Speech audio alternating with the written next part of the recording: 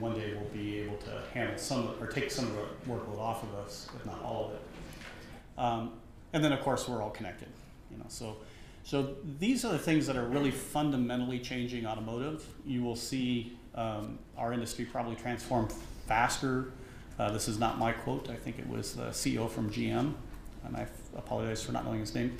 We'll see more changes in the next 10 years in automotive than we have in the last 100 years. It'll be a fundamentally different place. I think that's good for that slide. Any questions here?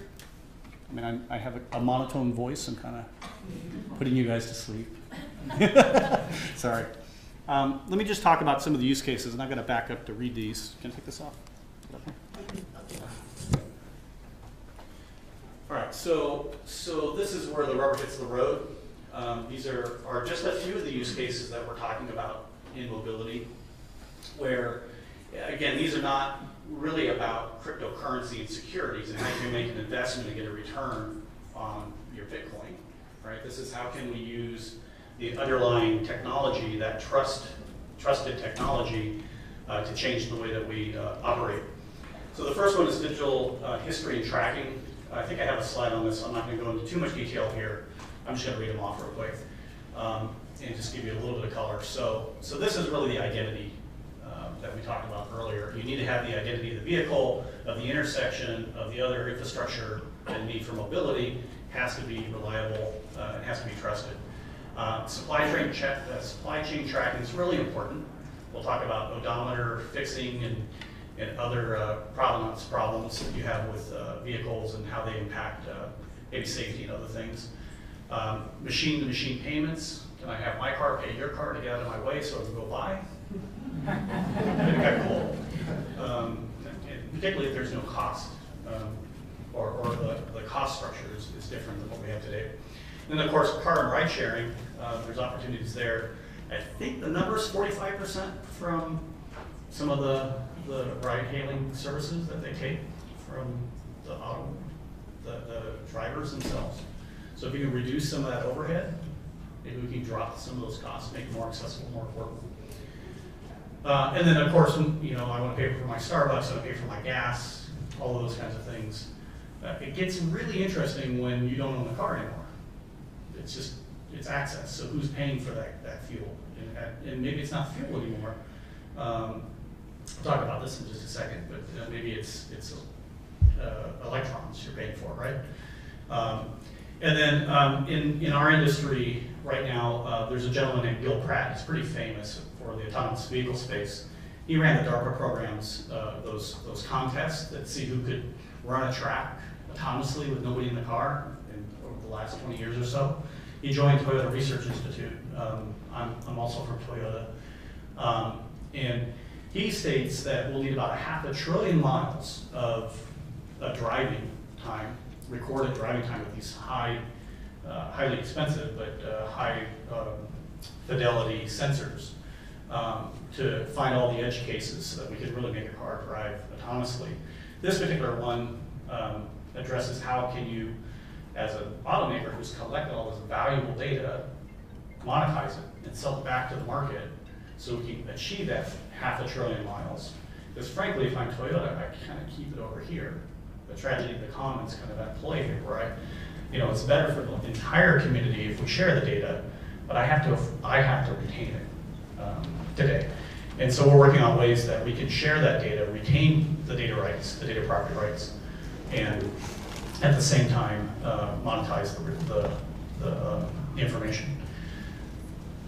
Does anybody know how your roads are paid for? Taxes on what? On gas. What happens when you're all driving electric cars? Do our roads just fall apart because we no longer have petroleum-based taxes? We run into some problems in the future, right? So this area here around usage-based transactions is really quite interesting because we have an opportunity. Nobody wants to be taxed, but we can pay taxes on a more incremental basis. We can pay insurance, we can pay tolls, those kinds of things to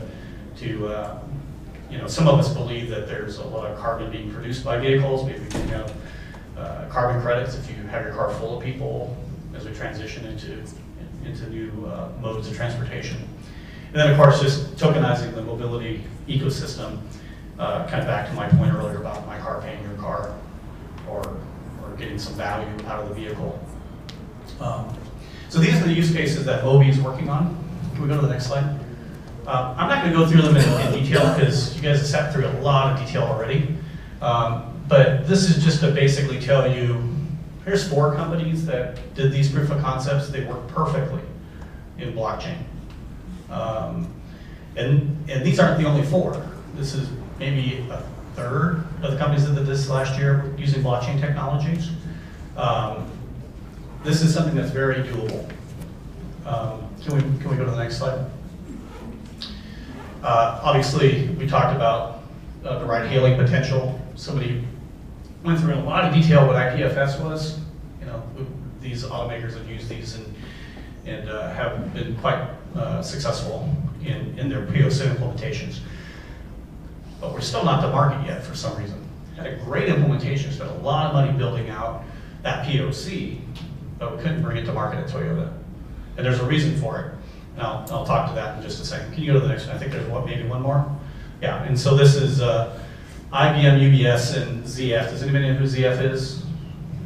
Does anybody know who TRW Parts was? So ZF acquired them years ago. They were one of the largest tier 1 part suppliers. We had most of the tier 1 part suppliers working with Moby. But these 3 got together and created the car wallet where they could exchange value, right, for that with the car. This is actually something somebody could use today. It's in production. Can we go on through? But we have a problem. Blockchain is a team sport, as I like to say. Brian Bellendorf is really quite a brilliant guy. He's with Hyperledger. He's one of, or I should say Hyperledger is one of 4 or 5 alliances we have.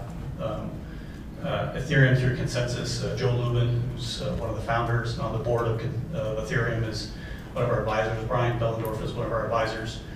IOTA, the Trusted Internet of Things Alliance. We're not here to promote one particular technology. We're here to make sure that the technologies meet the needs of the mobility space. So we work with them all, I guess is the point.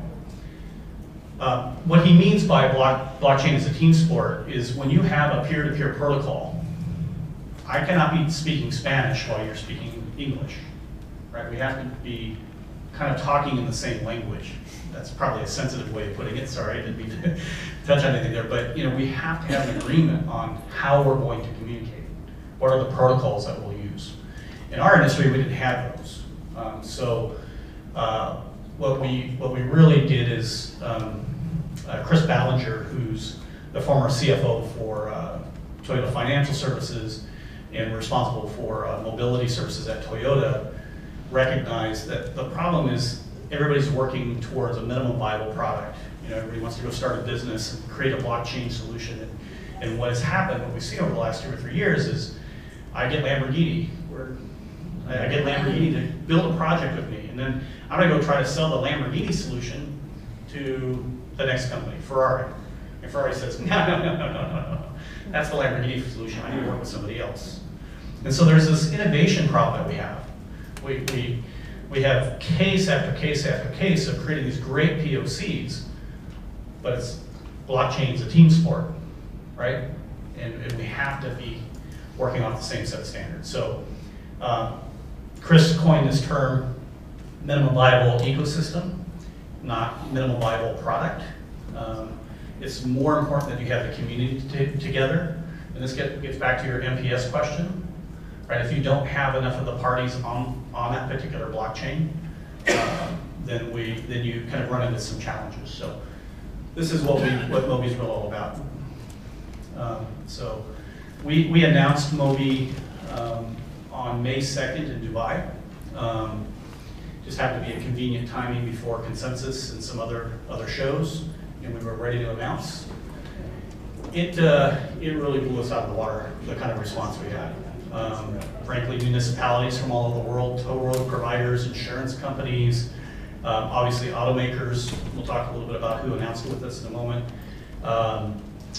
Motorcycle companies, scooter companies, shared service ride-hailing companies, energy companies, everybody who has a role in mobility is very interested in this. And the reason being is if I can have a wallet installed in a car and I can have a monetary unit exchanging value back and forth in that car pre-installed, then there's tremendous things I can do in the ecosystem. So can we go to the next slide? We created Mobi. Mobi's a nonprofit. We are not a company that's picking the use cases per se, or an organization that's picking the technology winners. It's our members that are. So our participants in the Mobi community we'll show in just a moment, but basically they are the top blockchain specialists, either in startups from Switzerland and Japan and Munich and the Silicon Valley area, and Detroit and Dallas and wherever it might be. They're all participating in this community to set these standards. And we're really kind of following open innovation techniques, and I want to talk about that in a minute. I'll come back to it just after we go to the next slide. I think it's the next slide. I don't have my deck in front of me. Can you go to the next one? Yeah. So there's a couple things that I just want to reiterate, and then another stat up there that's kind of important. So we have probably 90% of the world's automakers involved. Probably the top 10, 5 or 10 tier 1 part suppliers. We're actually being approached by other industries like in aerospace and places like that, military applications, that all recognize the need to innovate faster. That if I'm an automaker and I have an R&D budget and I can hire a few new people, I can spend a lot of money but not get as far as I could as if I join a consortium like this. And the thing that's important about that is that it's this open innovation model. And it's what's made the IT sector so successful. I'm a technologist. I started programming in assembly in high school. I've been doing nothing but delivery work my entire life. And we've benefited in our industry by having things like, everybody knows what Linux is, right? Open standards. Everybody knows what TCP/IP is, or the internet. All these are open standards, and they've really accelerated that industry's ability, or that sector's ability to grow. The automotive industry hasn't grown at that rate, but we have an opportunity to grow like that if we can innovate collaboratively, right? So when you guys look at your investments in these ICOs, and you have this great white paper, we're going to be the blockchain of t-shirts. All t-shirts are going to be on our blockchains. I don't know what that means exactly, but you see some funky white papers out there. Look at the transaction volumes. Look at the ecosystem. Do they have a minimum viable ecosystem? Do they have a way to achieve a minimum viable ecosystem? Or do they just have an interesting proposition and some confusing technology behind it, right? So just be cautious, or conscious, I should say, about how they're going to achieve that kind of minimum viable ecosystem. The other stat on here, the other two things, the other thing I want to just re-emphasize right there at the top is, we as an industry can do a lot better. We can be more efficient. We can be more affordable. We can be more accessible. I can stop missing my grandkids' baseball games because I'm stuck in traffic coming in from LA, right? 96% of the time, 96% of the time, your car sits idle. It's your second biggest investment in your life, probably. And 96% of the time, it's not used. So we can find ways in that usage-based model we talked about, and the ride-sharing, ride-hailing kinds of things, of getting you to not own the car, but just get in the car, right? And when you're done, somebody else gets in the car. And when somebody else is done, they get in the car, right? And we could reduce the cost and the environmental impact of having all of those machines sitting idle, rusting in your driveway, right? So these are really great opportunities for us as an industry. We think blockchain is one of those solutions. Blockchain is not going to solve all problems, but it does do things differently. It's a different architecture, as we heard about a little earlier. It's a different kind of architecture than what you're used to with your cloud-based solutions, server-based, web services-based solutions, if you will, SOA-based solutions. Anyways, why don't you go to the next slide? I can't remember how many more I have in here. That's it. So these are the 3 takeaways again. Remember, it's all about trust. Blockchain is about trust. Where we're at today with the technology is very immature. These consensus protocols, they're developing. There'll be a lot better, faster, cheaper, more efficient protocols that are just as trusted as we have with proof of works. You need to find organizations that you can be part of that are developing these minimum viable ecosystem. And if you happen to be in an industry other than automotive, you should probably look to build some kind of consortium with your partners to figure out how to innovate more quickly. Blockchain requires you to collaborate with your competitors and others, right? You have to find the line of what is open and what is value adding. But that's an important thing to be able to accomplish. Anyway, so that's my presentation. Any questions? Got a few. Sorry.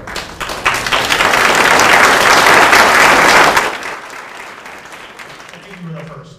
When you described as far as the sharing of the algorithm with that thing, is that something that's Yeah, there's actually quite a few companies all over the world that are very much focused on that kind of solution.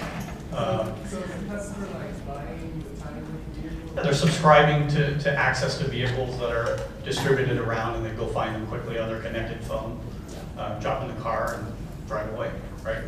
And then return the car to a certain spot. That is the very tip of the iceberg. That'll get more and more efficient as we learn more. I'm sorry, somebody was over here and then you. Sorry. Yeah.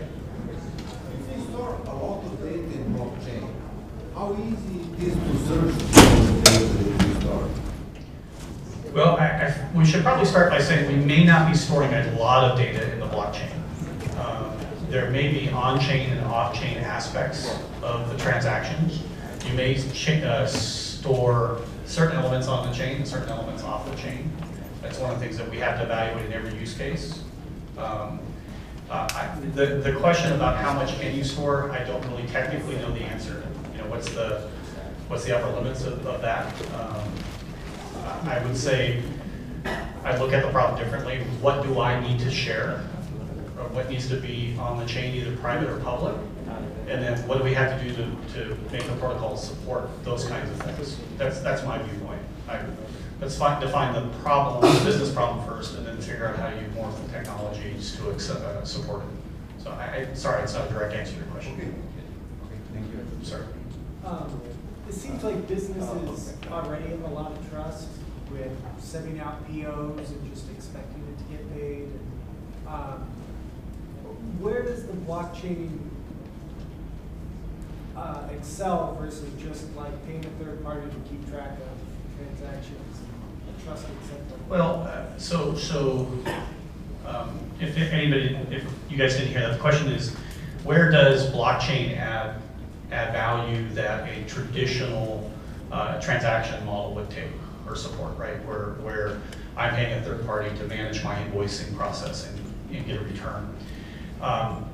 So one of the things that we believe is true with blockchain is that the cost to do those transactions will be significantly reduced. Maybe 5 orders of magnitude less expensive than running, let's say, a credit card, right? So if I'm trying to do usage-based toll roads and usage-based taxes and things of this nature, or I'm trying to do I'm trying to tell your car I'll pay you a little bit to move over, I can't have a $2 cost to process that transaction, or even a 25-cent cost. I might be only giving you a third of a cent or something, right? So certainly that's one place where we'll see a reduction or an adoption of these technologies. It'll enable new capabilities that we don't have at all. And then in the traditional space, we have problems with trust. I mean, we talked a little bit about Equifax and Wells Fargo and these trusted, centralized, almost monopolies of data or services that we can reduce the cost of those transactions, maybe disintermediate some of them in some cases. There's a lot of extra cost in a vehicle for all of that, those kinds of overheads. And if our goal, if you can go back to one slide, I don't know if, never mind. Our goal is to make mobility more efficient, affordable, and accessible to people. We've got to look at where we can reduce costs, right? And so blockchain helps us do that. And every little bit that we can do, I think we're better off. Do you have an idea how much that is? Uh, Like, have you done an analysis? No, we've not done a detailed analysis. We have Moby's configured or set up with working groups and committees. Each of the working groups works on one of those different use cases we talked about, and then each of the committees are kind of more horizontal. We do have a committee that's focused on economics and business models to understand exactly the answer to that question, and that's spinning up kind of right now. And Chris, who's a monetary economist and has been for, and very experienced, is kind of chairing that particular committee. So we're always looking for, if you guys are, maybe this is a shameless plug, I don't know how I'm doing that time, but one of the things we try to do with those working groups and committees to engage students in the academic institutions around the companies or around the world is we have something called Moby Fellows.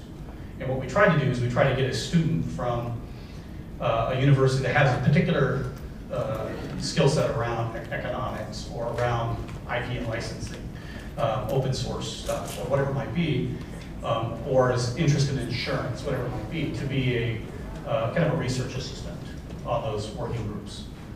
We already have folks from blockchain at Berkeley, at Slack at Stanford. We're talking with the Michigan State, Michigan, sorry, and Ontario, a couple of other universities around the world, Cambridge, there's like one in Germany. So anyways, we really want to be inclusive.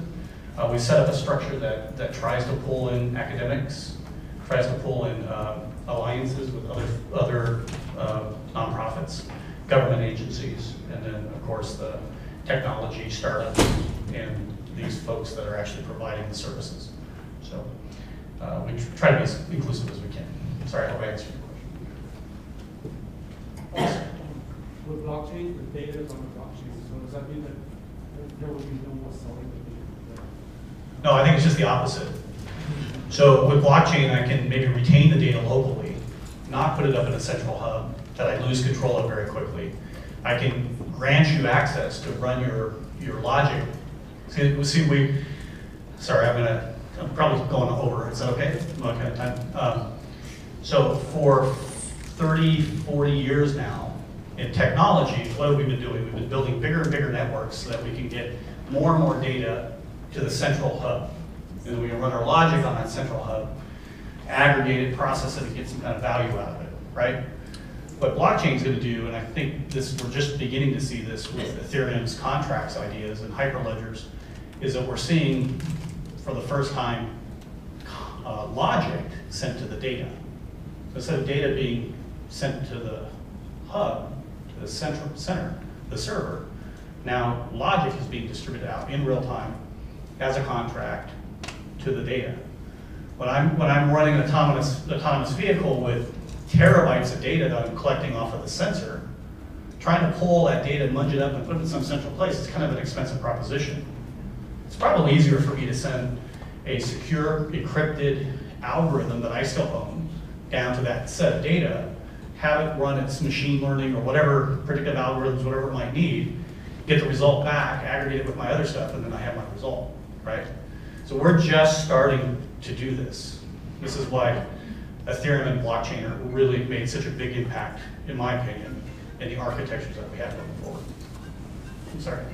Do you see a scenario project in the foreseeable future that has a marriage between IoT, 5G, and blockchain within the mobility space? Yeah, so absolutely IoT. The Trusted Internet of Things Alliance is an alliance partner with us. Zach Amanian is the executive director. He's a great supporter of Moby. He's on our board of advisors.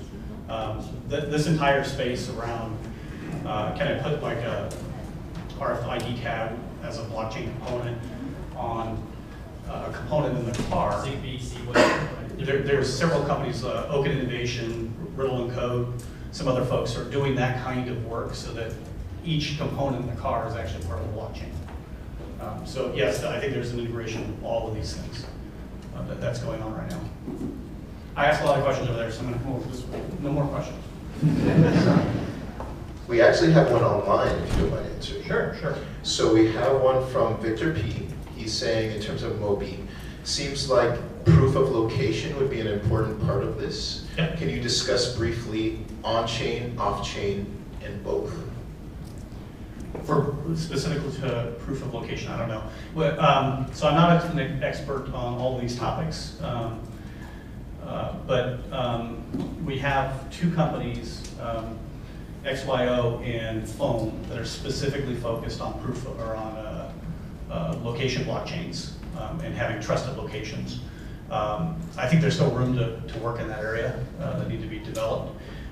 As far as on-chain and off-chain, that topic, I'm not sure what the context of that is, but whether you're storing data on-chain or it's some hybrid model where some of that data is on-chain and some of the data is off-chain, all those things have to be determined. So for example, if I'm, one of the interesting use cases in supply chain is I want to know the bill of material for a vehicle.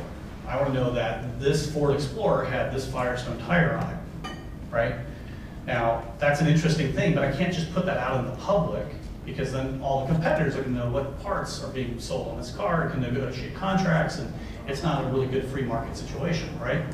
So there may be some things that are private in a private chain, some things that are public in a public chain, some things that are on-chain, and some things that are off-chain. These are all design considerations in the way you develop the solution. I'm sorry, you had a question. Kind of related question, similar to Mobi. Are you aware of any other consortiums for other industries like insurance or healthcare? Yeah, there are, particularly in insurance. But interestingly enough, there's first of all, the one that I know probably the most about is the R3 consortium in the financial services banking area. That's a group of large banks that are trying to figure out how to best leverage blockchain in a similar kind of way. There's there's two insurance-specific companies, or blockchain consortiums. They are a little bit more focused on the processes of the internal processes happening within insurance. They're not so much focused on usage-based insurance. So we're working with them. We may create an alliance. We don't have one yet. Or we're certainly working with most of their partners. Can you name those insurance ones? I don't think I can. Maybe I'll find, we can talk about it.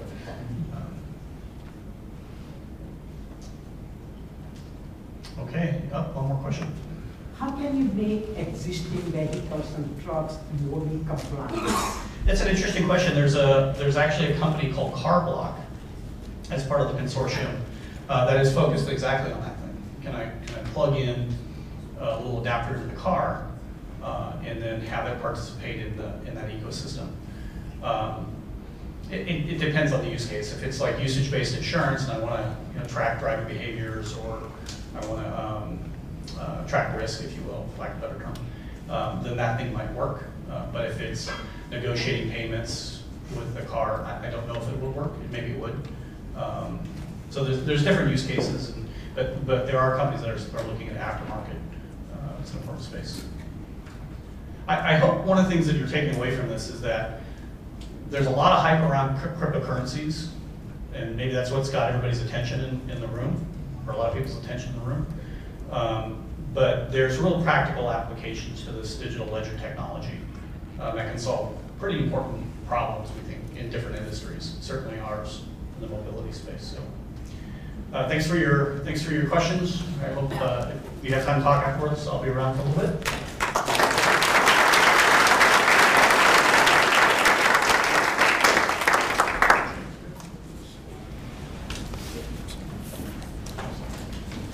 Another round of applause for David. So with that concludes our presentations. If you are interested in any additional information about our upcoming blockchain technologies, specialized study certificates, There's some information located in the back of the room. Other than that, we have some snacks for you outside that you can take and enjoy your day. Thank you for joining us for our first blockchain boot camp, and we hope you enjoy the rest of your day. Thank you.